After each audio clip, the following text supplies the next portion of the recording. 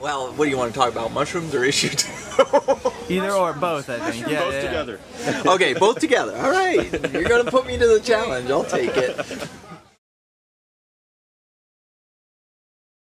It's Saturday morning, October 24th, and we've just finished talking to a number of farmers at the North Union Farmers Market in Shaker Square, and we've been talking to farmers about the possible dangers of a constitutional amendment that is being called Issue 2 that would set up a board appointed by the governor, not elected officials, to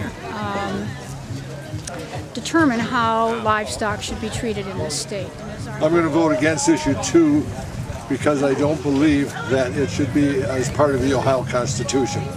I believe what the issue is about is fair and right for consumers and for farmers, and if it were out of the Constitution and just regulated within the state by the board, possibly the board appointed by the governor, that would be a lot better for the small farmers. In my opinion, Issue 2 represents is large animal agriculture trying to get something passed to protect themselves from more stringent legislation. I'm opposed to Issue 2 because I think putting a constitutional amendment, a permanent constitutional amendment on the state of Ohio with publicly appointed people deciding how to grow our food, our animals, and how to feed them and how to treat them is dangerous. I think it's because it would make an amendment to our state of Ohio's Constitution, which would allow public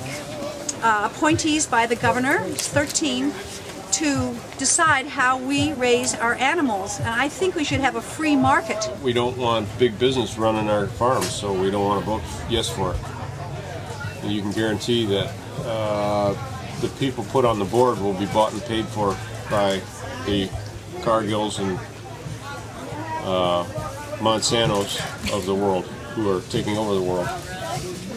The way it's constituted, 10 of the 13 members are going to be appointed by the governor, by one guy, which concerns me because the governor's very prone to political influence, and I think the Farm Bureau knows that whether that governor's a Democrat or a Republican, they wield incredible influence with the governor because they can say, you don't get any farm votes if we say you don't.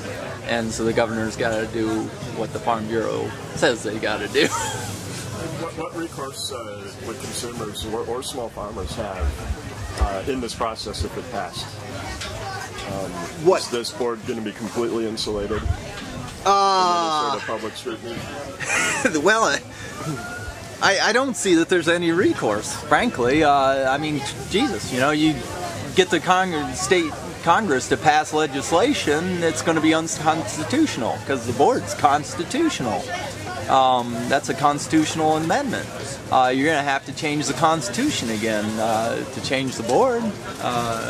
That's the way it works. That's the highest level. So, the thing that's scary about this bill is that it's misleading. You would think that if you were to say yes. You were voting for, the family farms, local foods. Right. So I don't know how they got this through also, that they're saying yes when in fact it should be no. Vote no on Issue 2.